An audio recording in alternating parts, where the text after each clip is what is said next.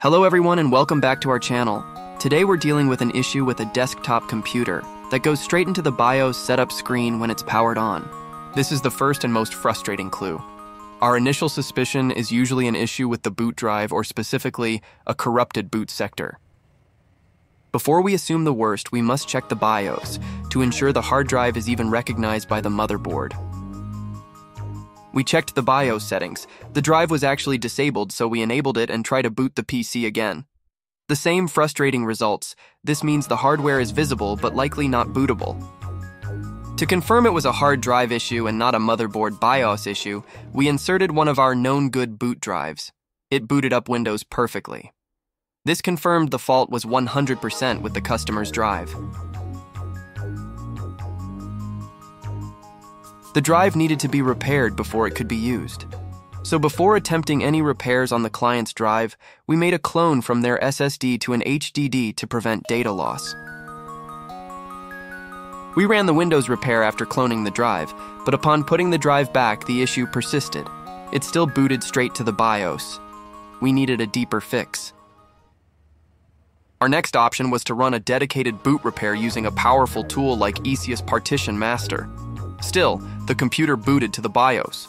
However, this time I knew we were a lot closer to getting this issue resolved.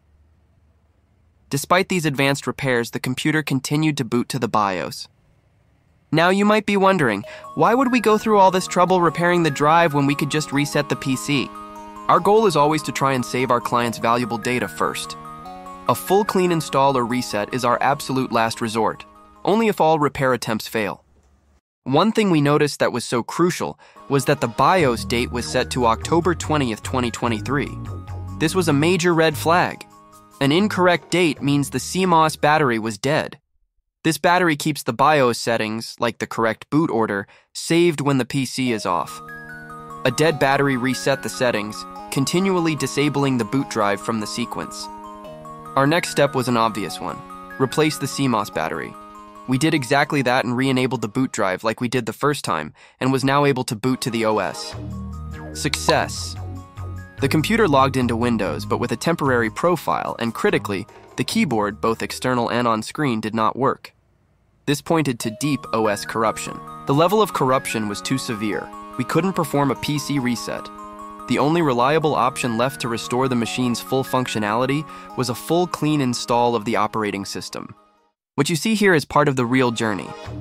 At First Choice PC Fix, some repairs take twists and turns, but we're with you every step of the way. Thanks for watching and see you at the next repair.